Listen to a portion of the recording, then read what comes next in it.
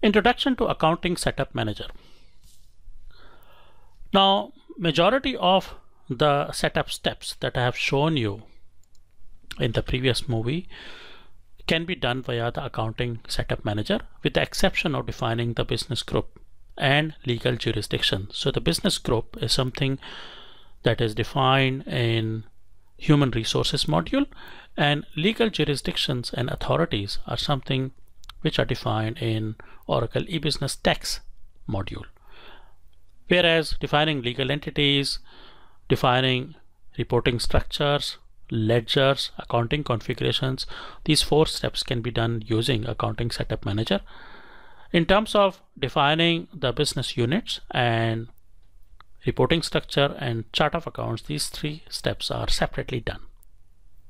So let's go through the Accounting Setup Manager.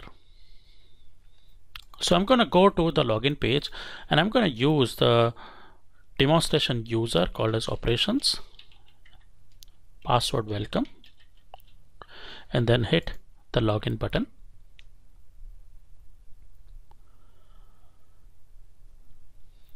And then I'm going to go to a responsibility general ledger vision operations USA.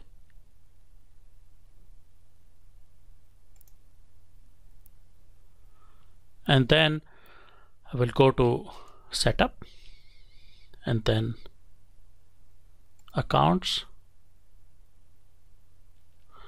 setup and then financials, Accounting Setup Manager, and then accounting setups.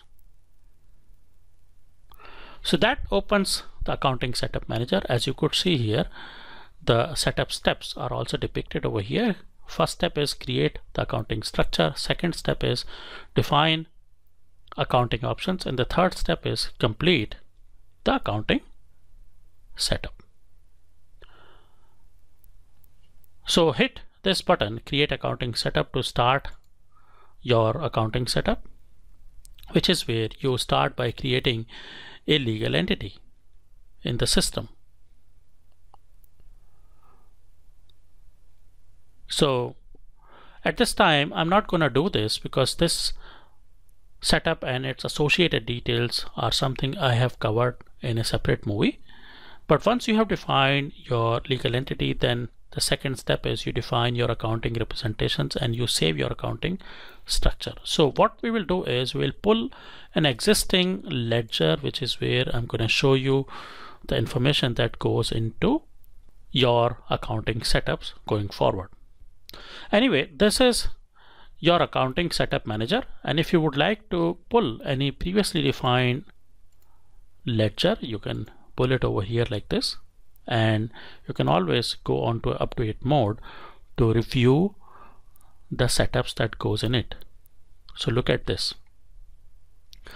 You have associated multiple legal entities to one ledger, and then these are the primary ledger, and then you've got the reporting currencies ledger, and then you've assigned the balancing segment value to legal entity and operating units to your primary ledger, and then any other intercompany setups and associated accounting configuration goes into here.